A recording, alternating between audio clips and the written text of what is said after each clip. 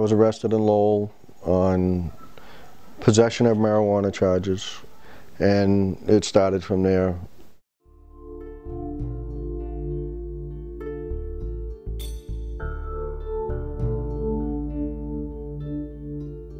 "19 years, 2 months, and 29 days in prison."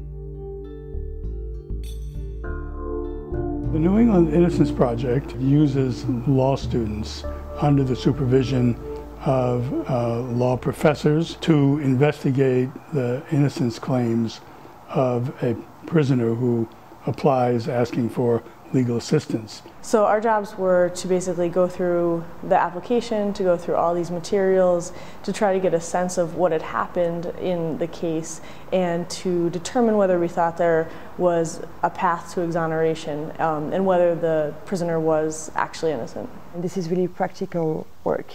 You have a real case, you have real documents, a lot of documents, reviewing. You have the feeling you're really working on something. Once a prisoner is convicted, you start losing avenues to exoneration because of procedural bars, because of time limits, things like that. So a lot of it was just looking for a way procedurally that we could continue with the case. The general attitude is the case is over, we don't want to do it again, and the burden really shifts then to the defendant.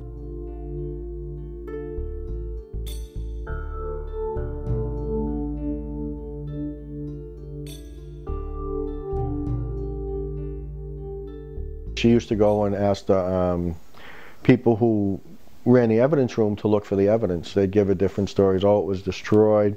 We don't know where it is. And all these other things. Eventually they would turn their back on her and wouldn't even help her at all. So she got frustrated and asked someone on their lunch hour. And that person found the evidence.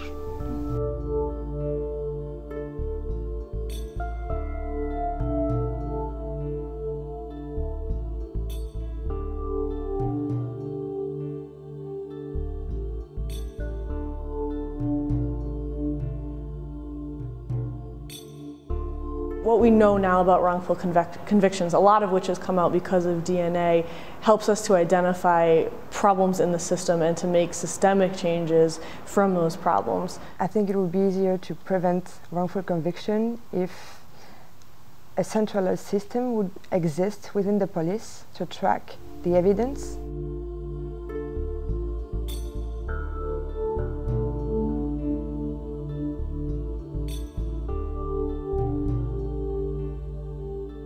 The evidence is simply not preserved, and and so therefore we may have an innocent prisoner serving life in prison, but there's nothing to be done about it because the evidence doesn't exist.